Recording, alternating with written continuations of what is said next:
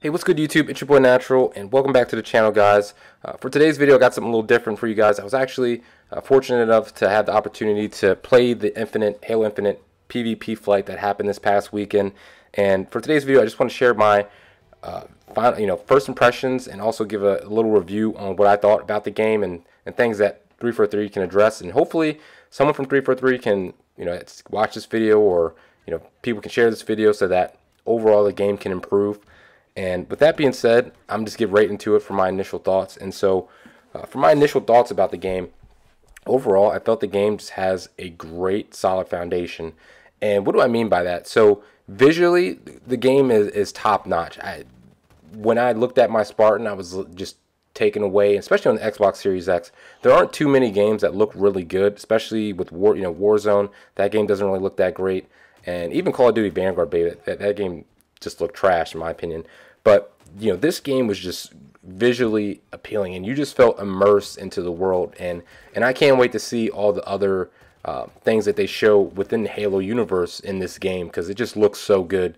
And so that really added to the foundation. I mean, graphically top notch, and then also the game had an old school feel with modernized mechanics. The sprint felt good, the slide felt good, and especially coming from Halo 5, where I know a lot of people hated the advanced movement and the thrusters, coming into this, it just felt good. Like it really felt like a Halo at heart, even with those modernized mechanics. And a lot of games, I mean, if you're making an FPS, you need those mechanics. It's just a popular feature. I like them.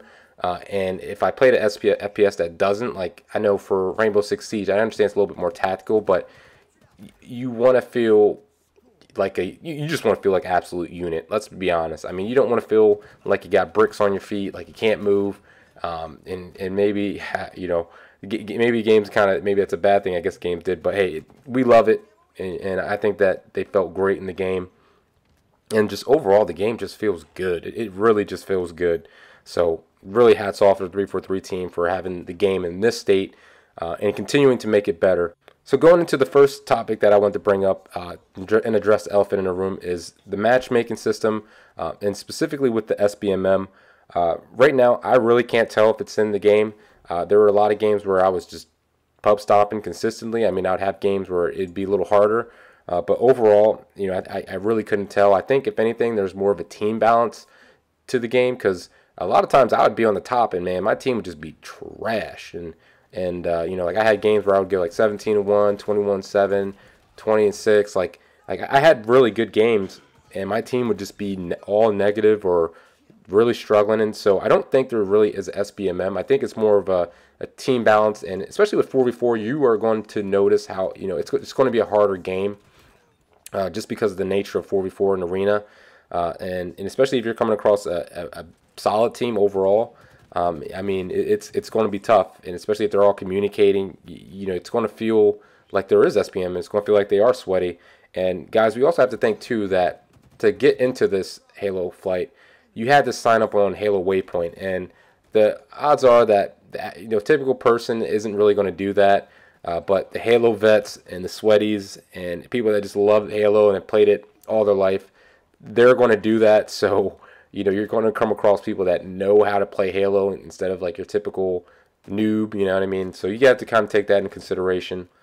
All in all, I don't think there is SBMM. If anything, there's definitely a team balance. When I played solo, hands down, there was a team balance. Very rarely I had some good teammates.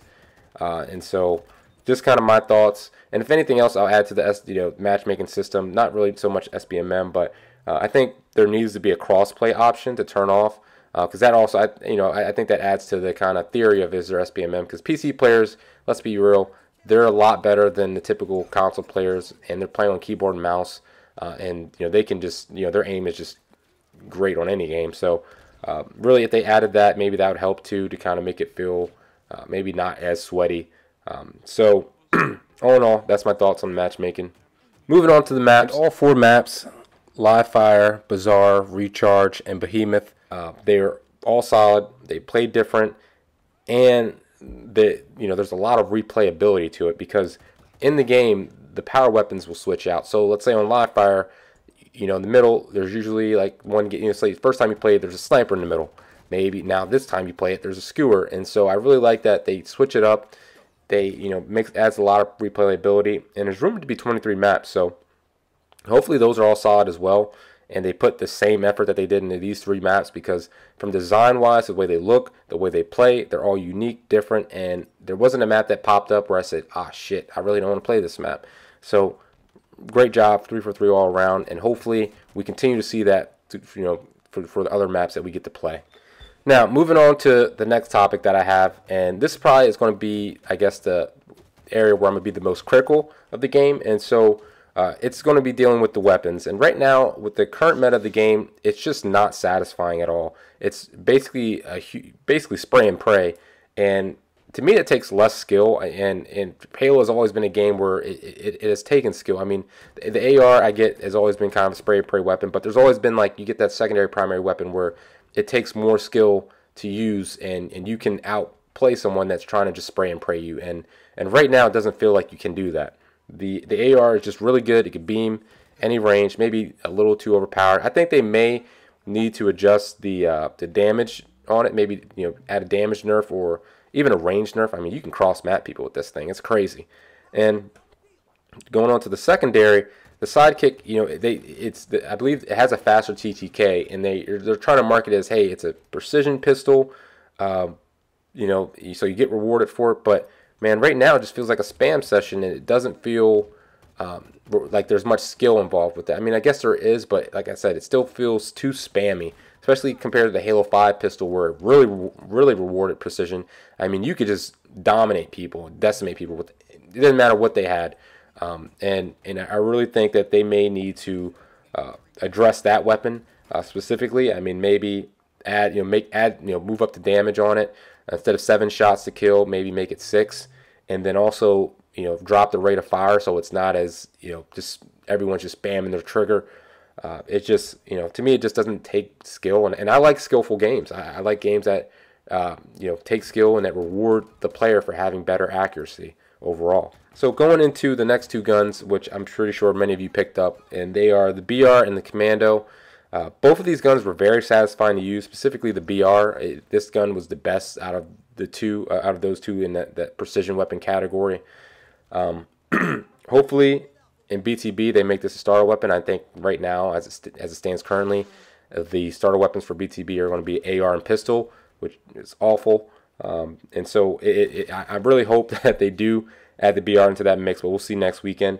But both of those guns felt great, and I have no complaints about those guns. Perfect in the state that they are. Going into the power weapons and pickups, there are only 2 guns in this area where I had issues with. The first is with the sniper. To me, it just felt too hard to use and to handle. And ultimately, I didn't even pick it up. I picked it up like once or twice, maybe got a kill with it, but it just feels too hard to use. I don't know if they dropped the aim assist on it or what, but on controller it's just really difficult to use, and there's no point in using it, especially with the spray meta, because you could zoom in on somebody, but with the AR, I mean, you could just cross map someone, and so they'll nick you once, bring you out of the scoped in, and it's just kind of frustrating. And right now, just like I said, just a little too hard to use in my opinion, so they may need to adjust that. And then the next weapon I had a huge issue with is the gravity hammer. I think this thing is too easy to use. I get it's an up-close weapon, but you shouldn't be able to hit the ground in front of someone and still kill them. I mean, if anything, it should maybe do some damage and move them back, but I think they may need to reduce the damage radius on it and make it in line to how other gravity hammers were. Just feels off right now, and so if they they do that, I think that's going to be in a good state. I mean, it does serve a purpose, but right now it's just a little too easy to use, and it's just a little too cheesy right now. So hopefully they address that. And if anything, just address the AR and sidekick. Those starter weapons, like I said, they're not satisfying to use, and they really need to touch those to make them feel good. Because if we're going to have to use them every game, I mean, I'd really love to have like that one starter weapon that we get that's just old faithful, Halo 3 BR type faithful, Magnum faithful in Halo 5. You just need it. It just makes the game better, and so I hope they do that. All right, moving on to the next topic. For this, I have controller aiming, And really, I just want to bring this issue up. I don't know if it's just me or others are experiencing this, but aiming on controller is just clunky and just not smooth at all. It feels off. I think they need to make it more in line with how Halo MCC's aiming is, or Halo 5's. Really, I think Halo 5 would be the best bet, because that aiming, it just seems really good. And so, especially, we're playing with mouse and keyboard players. They have a whole arm. Mouse and keyboard, I'm hearing, is running great. But for controller, it just feels off. I had to adjust my settings multiple times to make it feel like a normal FPS. And I really hope that they address it, maybe make some improvements to it, just make it feel more natural. And so that's everything I got on that one real quick. Going on to the next one, I wanted to address the Battle Pass. And right now, I think they are aware of the current system issues with it. And for me, the challenges, I mean, I get it, they're there to serve a purpose, but I think you should be able to rank up your Battle Pass through just playing the game. Because if it's just by challenges, I mean, challenges can be annoying, let's be real. Not everyone loves to do challenges, myself included. I just don't. Sometimes I just want to play and just rank up. I don't feel like, I mean, challenges make it go faster, but sometimes, like I said, they're tedious. You don't feel like doing them. And so I think they need to adjust it to make sure that if you just play, and whatever XP you get from that game goes to your Battle Pass and helps to rank it up. Other than that, that's the only issue I have with that. And I think they are aware of it, and hopefully they make some changes, and we're able to see it, hopefully maybe within this fight, or maybe the next one. Hopefully we're able to see how they, improve this area. So last but not least, the final things I want to bring up are some of the bugs and issues that I face. And so the first is the hit registration for some of the guns, and maybe this links to the controller aiming, but it just feels off sometimes. I would hit people and get the little X, especially when they're one shot, and to just not get anything. It'd be like I never even shot the bullet. And so I don't know if this is a server issue or what, but they may need to address some of the netcode to make sure that shots are more consistent and more in line. And so that, when you shoot someone, they get hit, and, you're rewarded for making the proper play. The next issue or bug that I had, I kept getting a double reload bug, and this one would happen pretty consistently about every game, where I would reload my gun, and then I would get the full animation, get the 36, reload my ammo, this full clip popped up on the bottom right, and then my guy does the animation again. And this could be so frustrating, especially when, you reload your gun because the enemy's coming, and then it forces you into another reload, and it's annoying. And so I hope they are able to address this bug. And then another bug that I also had with kind of just normal action is I had one bug, and this only happened once, but I was trying to pick up a gun. I was out of rockets, and I was like, oh, I found it. I found an AR, and I was going to pick it up, and I held X like 2 or 3 times, and then I got the full button circle to pick up, and nothing happened. And I had to do it, like I said, 2 or 3 times before I picked up the gun. And by the time I did that, someone was already on my ass, and I got dropped.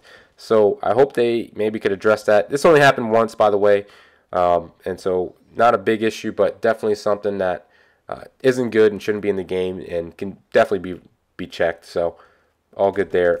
And the last issue that I had was specifically in the training academy. During the weapon drills, I kept getting frame drops on my Xbox Series X, and I'm not sure if it's maybe a console thing or something with the system netcode, but I kept getting frame drops, and I play on 120 FPS, by the way, and so when you drop, you really can notice it, and it would just feel really choppy. And so hopefully they can look into that and address that issue as well. And so overall, I think the game is in a solid state. All these problems can be resolved, and if there's any takeaway that I really went 3 for 3 to focus on, it's specifically dealing with the AR and Sidekick. Those guns just feel off. They aren't satisfying starting weapons, and they're honestly, if I were to rank them as right now compared to other Halo titles, they're the worst in the whole genre, in the whole series. So they really need to look at those 2 guns, address them. Maybe they may even need to switch it up, and maybe instead of the Sidekick, maybe add a BR to just all weapons, scenarios, and then made the Sidekick a pickup weapon. I don't know. I think that would be an easy fix. I would love it. It would make more skill. And then, if they did make the Sidekick a pickup, then maybe they can, buff it up to make it more in line with how a pickup should be. So, I don't know. just kind of my 2 cents. If anything, that's what they should focus on, first before the other bugs and issues. That's just the biggest area of concern for me. But overall, solid state. And let me know your guys' thoughts and comments down below, and also drop any questions that you may have about the game that I may have not covered in this video. I'd love to help you guys out, and I will be responding to each and every one. And so, with that being said, I'm excited for weekend 2 of the flight, and I'll definitely be doing another review on the BTB beta and seeing if they made any changes or anything. So, with that being said, hope you guys have a blessed week, and I'll catch you guys in the next one.